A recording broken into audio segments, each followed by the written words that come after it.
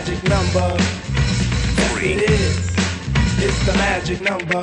What does it all mean? Hello and welcome to Flintoff, Savage and the Ping Pong Guy. That's me, Matthew Syed. This week we're going to talk about our blueprints for the future. Robbie's doing youth football, Fred's going to talk about cricket, I'm going to be talking about business. Also, we're going to be looking at bad sporting decisions. Remember, you can use the hashtag FredSavSide to suggest future topics you'd like to hear us talk about next week.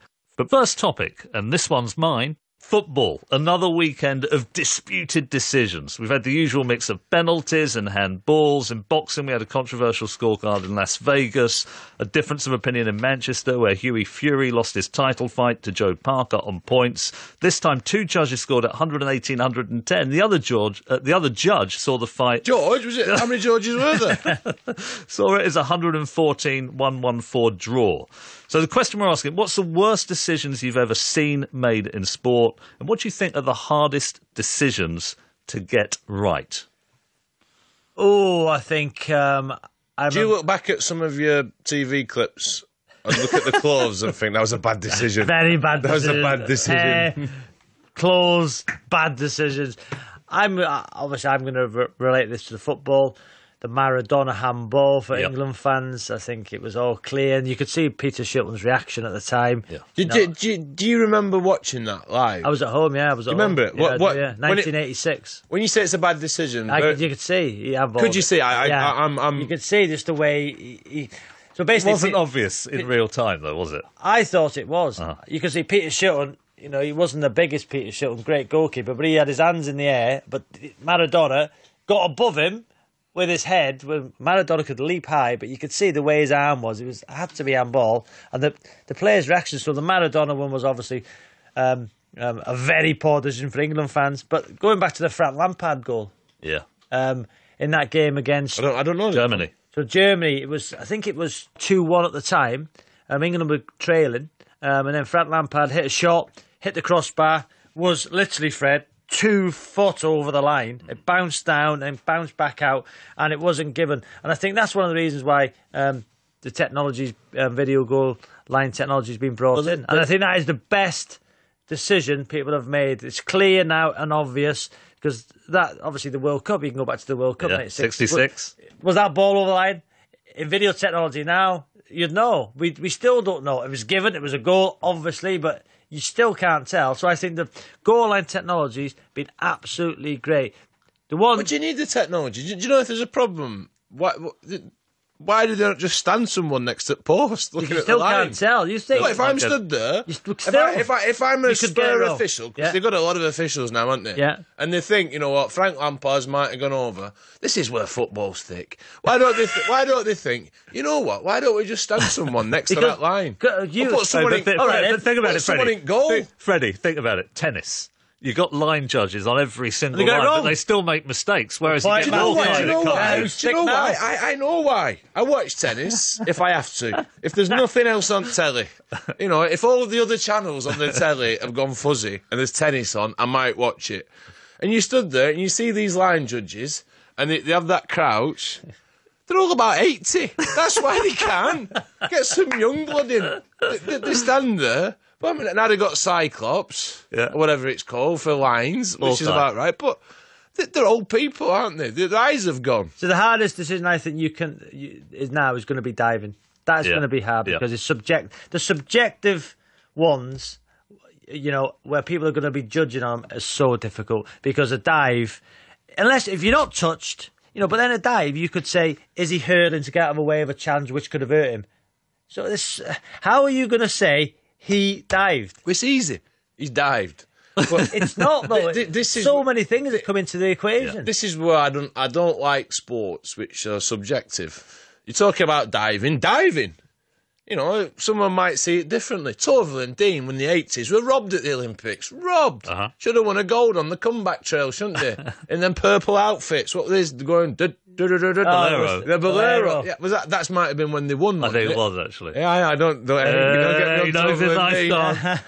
But the subjective, surely in this day and age, no sport should be subjective. But even in cricket, there's going to be some subjectivity, isn't there? Well, they're trying to get it out, aren't they, by these referrals and things. But nothing should be subjective. Even boxing. We saw Huey Fury. We didn't watch it. Me and Rob were travelling home from Scotland and it's on the radio. And everyone's saying that Huey Fury's beaten Scott Parker. Yeah. Is it Scott Parker? He's a footballer, isn't he? No, the ginger. Joe. He's the ginger one down south. We had Mike Costello and Steve Bunce on. Yeah, brilliant, wasn't it? Great, yeah. And it was great radio. And it was... But this is subject... Because one judge had it as a draw. Yeah. And then all the pundits were saying it's a masterclass from Huey Fury, 23, to do this, defensive masterclass. Could have let a few more go, but he's been brilliant. And then two judges, 110, 118 against him. Yeah. And surely there is somewhere now where it's on telly. They've got cameras. Surely... But the funny thing about boxing is you can see a punch land. But you know your history of boxing. Sugar Ray Leonard against Marvin Hagler, huge bout, middleweight, unification. Actually, I think it was for one of the belts that Hagler held at the time.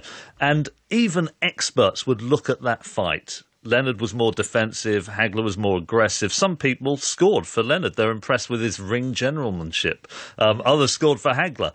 I think you do have subjectivity in boxing, even if you watch it on TV, even if you have computers, there's going to be an element of stuff. But the thing about boxing, Pernell Whitaker against Julio Cesar Chavez, another big bout. I was really into boxing at the time. Whitaker was fantastic. He completely dominated Chavez. It was scored a majority draw. I lost my interest in boxing at that point because I thought it was corrupt. Whereas in football, I think that some of the bad decisions, some of the controversy is part of what makes it so much fun. 606, a lot of the calls are about refereeing decisions, about offsides, about diving. That sort of soap operatic controversy is part of what makes football fun. What about cricket? What are the worst decisions you've seen in cricket? Well, one of the decisions was made by a player in Australia. They're playing a game and the fella bowled an underarm, so they couldn't win. And then they changed the rules, but that was like... When was that? In the 80s. You answer your phone, you all right? It's not my phone, it's yours. Oh, is it? Yeah. What do you think the toughest decision is in cricket for an umpire? What he's going to have for his lunch? Hang on. Do they have to make a decision now, an umpire in cricket? Because you get LB's... you still got to make a decision. It can be referred, but only in Test cricket or televised games. But I've been given out to some terrible decisions in the past. The worst? Oh, the worst was in New Zealand. I missed it by about a foot. Mm-hmm. But I thought I'd hit it because I hit the ground at the same time. So I trudged off. But, yeah, cricket's a tough one. And I'm going to go against what I just said a minute ago because I still feel the umpire is sacred. Whatever he says goes... And there is human error, but I think it adds to the respect of the game where you've not got a football scenario. Everyone charges around him, arguing with him. But we are getting to the point now where he's being challenged through referrals. And even them, I still don't understand the process because it's umpire's call. It might be hitting the wickets, but he's not out. Either go all the way technology and get a definitive decision or stick to the umpire. I think that should be the case in all sports. Has there ever been a decision in cricket that was so bad, so woeful, that you've looked at it and said, you know what, something in me died there? Because I wanted the game to be won by the better team, the better player, and yet it hasn't been. Not really. The only decisions were when they started match fixing and spot betting. Right. You know, bowling no balls and all them type of things. But... yeah, I don't know, Rob. What are you going to do? Go on. Do you know what referees? You talk about referees. There was a stat out not so long ago.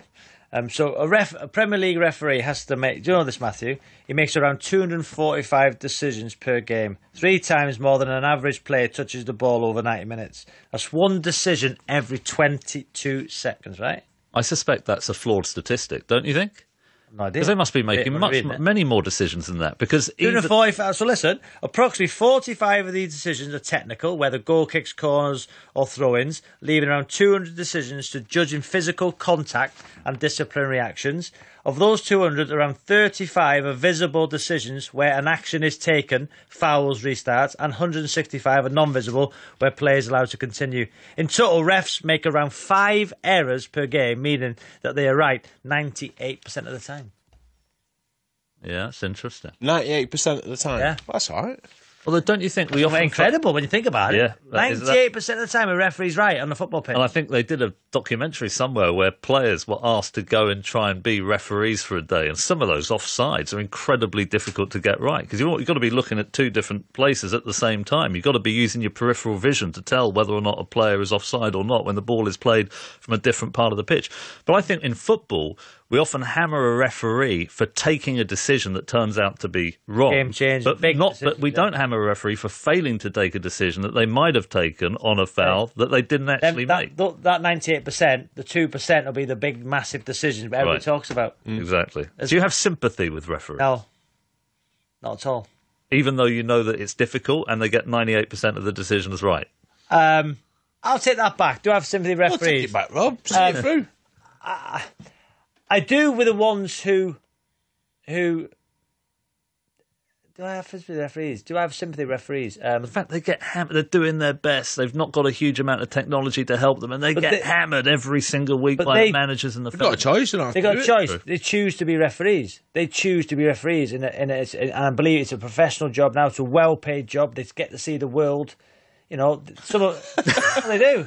They do. They do. I mean, growing up, you're going to be a referee now. Being a referee 40 years ago is different to being a referee now. It's lucrative too. They get lucrative. They get chauffeured to games. They're like stars. They got newspaper column affair, and so they should, because I want to hear that insight, and I do like it.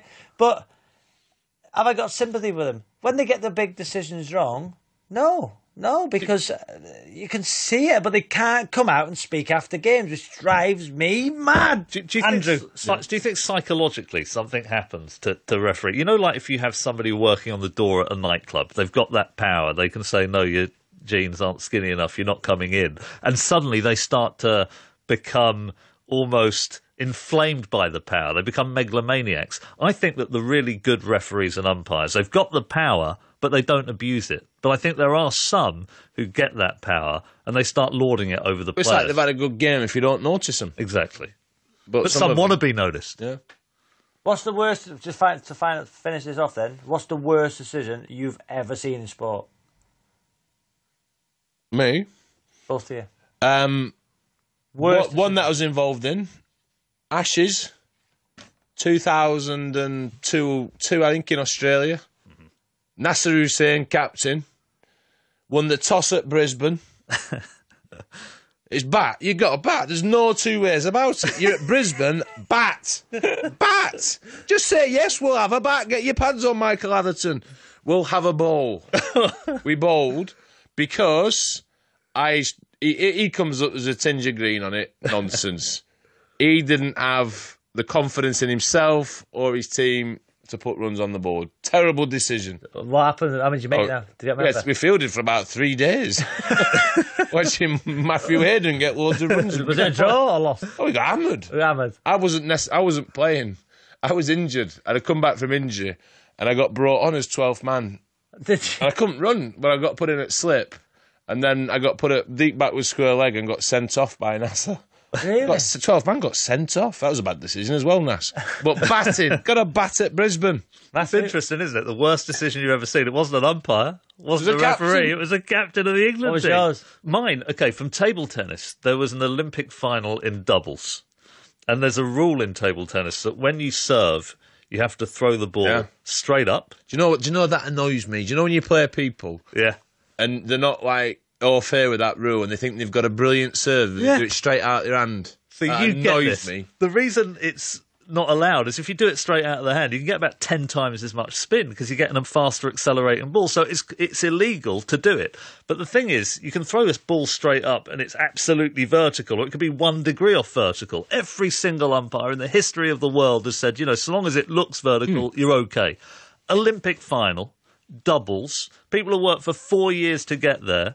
This umpire started calling somebody for not throwing the ball straight up. Yeah. They were I was commentating on this for the Beeb at the Olympics, and they were doing these slow motion. I've got to tell you, it was vertical. Every single person in the world who had any understanding of table tennis would have said that was a legal service. It ruined the match.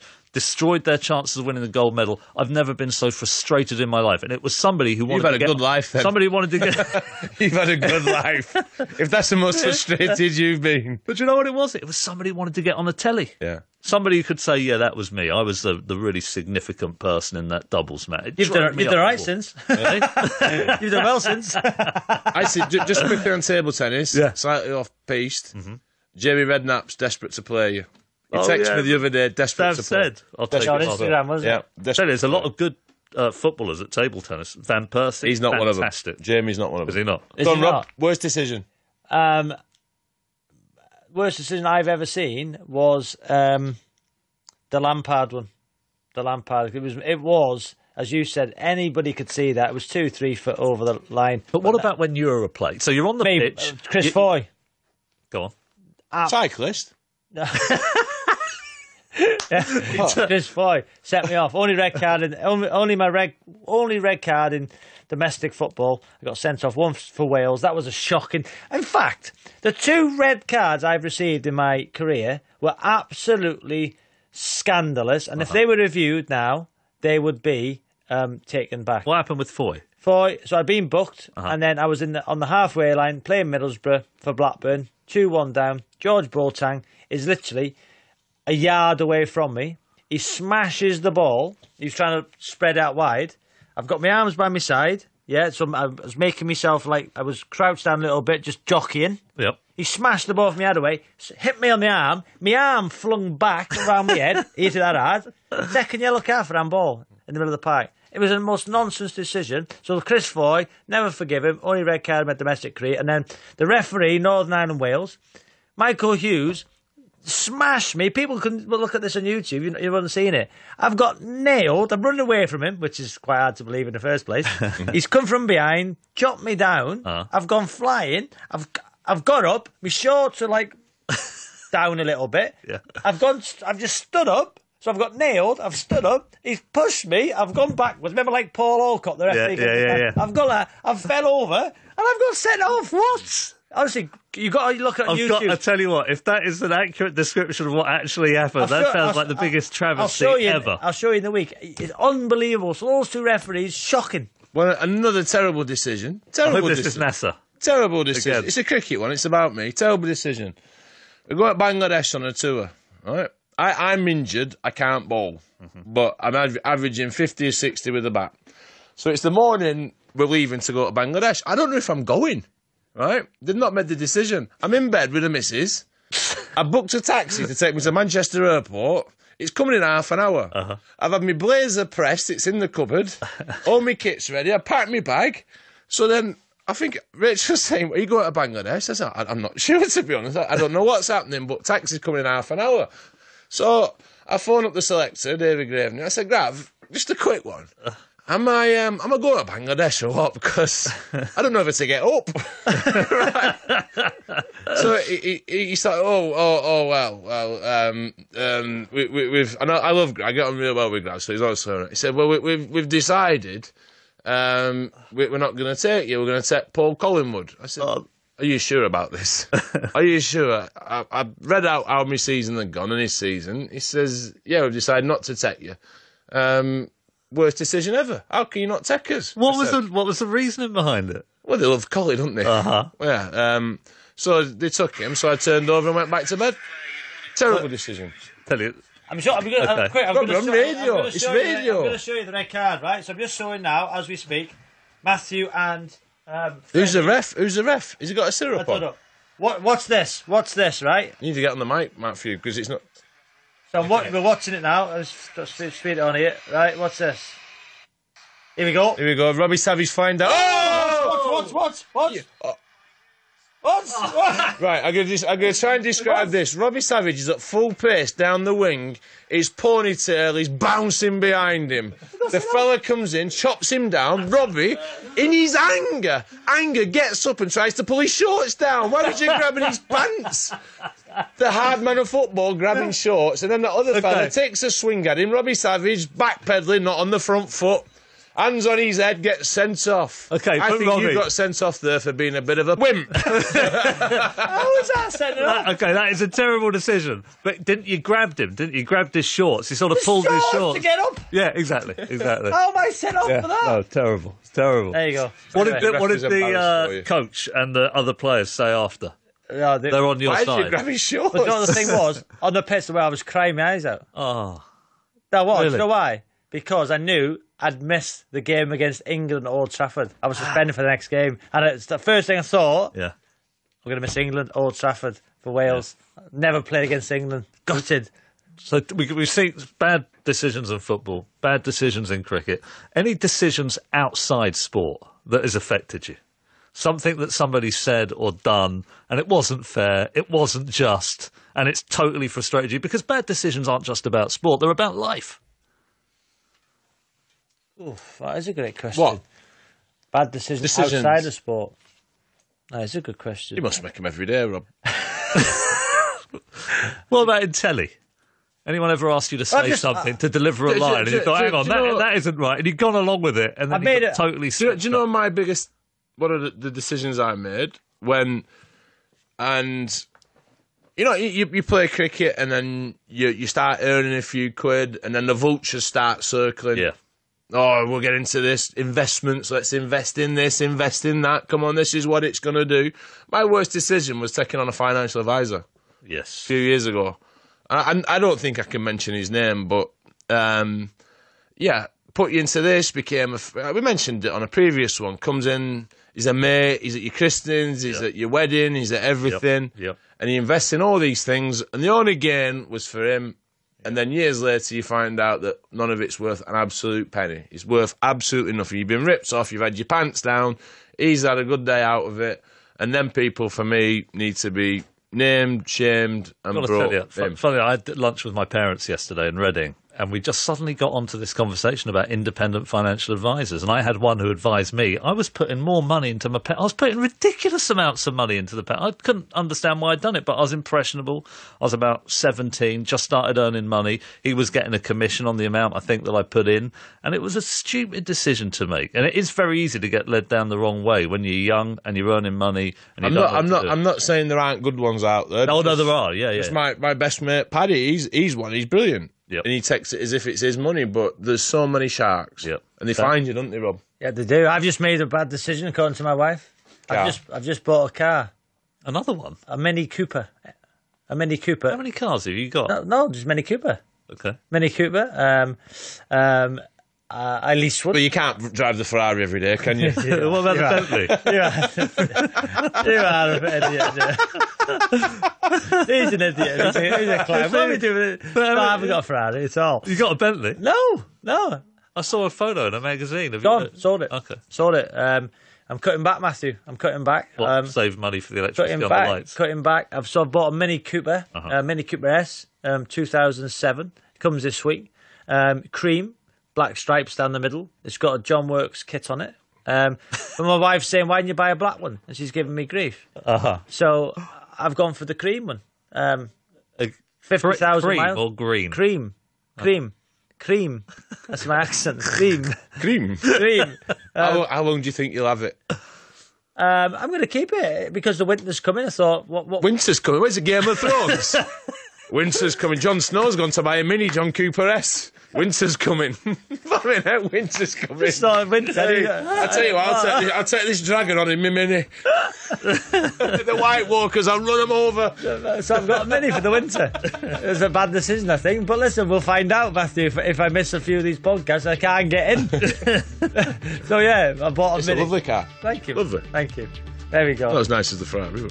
Who's got a Ferrari? Thank you for listening. You can download the podcast for extended versions of all the topics we covered on this week's show at the 5 Live website and all the usual podcast places. The whole of the first series is also available to download. Please use the hashtag FredSavSide to get in touch through the week. Be great if you could leave a review on iTunes and give us a rating. We'll be back at the same time next week, but from now, for all of us, goodbye. Thanks, Matthew, and congratulations on your awards nominations too. Before 11 o'clock tonight, 3 days after it was refused a licence to operate in London, the boss of Uber finally puts his hand up and says the company's made mistakes. So what next?